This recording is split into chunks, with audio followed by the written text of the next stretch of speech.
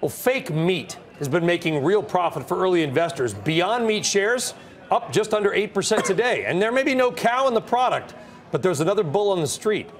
JP Morgan Chase starting coverage with an overweight rating. The analyst behind the note spoke to Power Lunch about what he calls an extraordinary growth opportunity in an industry that could be on the move to as much as $100 billion. I think the most important thing to look at is the long-term potential. And the most important thing in the long-term potential is how big is this sector, alt meat, whatever we want to call it, plant-based meat, going to be. Beyond will get whatever percentage of that it is, but when you start looking at some of the numbers and how big plant-based dairy has become, for example, it seems pretty clear plant-based meat could be enormous. Now, Beyond Meat also announcing that it will begin production in Europe next year. Okay, guys, can this stock, can this industry alt meat really live up to this hype? Alt meat. Can I just answer for a second? Karen's in. So, I mean, okay, I appreciate the JP Morgan guy being so bullish, especially up here. They were involved with the pricing of this thing, were they not? May 1st? May 1st at $25 or wherever it was. Yeah, 25. Up from the range of like 16 to 18. So, I don't know. Maybe it's in there. Maybe. The one thing I've noticed about Beyond Meat, I don't want to take anything away from the stock move, it's made people money, is this, guy, is that if you look at, I looked at a few other companies with a similar market cap, about $4.5 billion.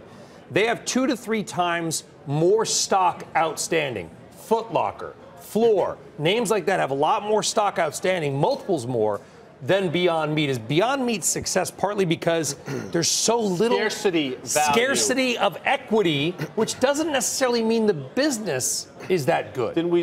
Well, I mean, to your point about scarcity value, didn't we see something in this Porsche and Volkswagen? Wasn't it? Remember that whole ridiculousness? That was a short squeeze, yes. But to your point, though, you could have a situation like that. The addressable market of this could be ridiculous. But have we heard doctors talk about any of the health concerns? Yeah, that was a horrible analogy of the Porsche one. No, the analogy is such, there's a scarcity factor. When there's scarcity factor, how about the analogy to Tyson, to Hormel, to Pilgrim's Pride, all these companies that are trading at bloated multiples, the food companies are a mess right now. So why, I get it's an alt market, but why wouldn't every other food company in the world who are bigger, who have more distribution, because the point I was trying be getting some piece of this market? 57 million outstanding shares on $4.5 billion company. I get your point, so I'm with you. My point is, it just being traded? Is it being bought or is it being traded? You get the difference. It's people that are buying Levi Strauss for the first time again, too, because it's a limited size. I agree with that. But ultimately, get to the fundamentals of alt meat and $1 billion industry where barriers to entry for the biggest companies in the world, it's not going to be that high of a margin, and it gets to be absurd, which I think it is right now.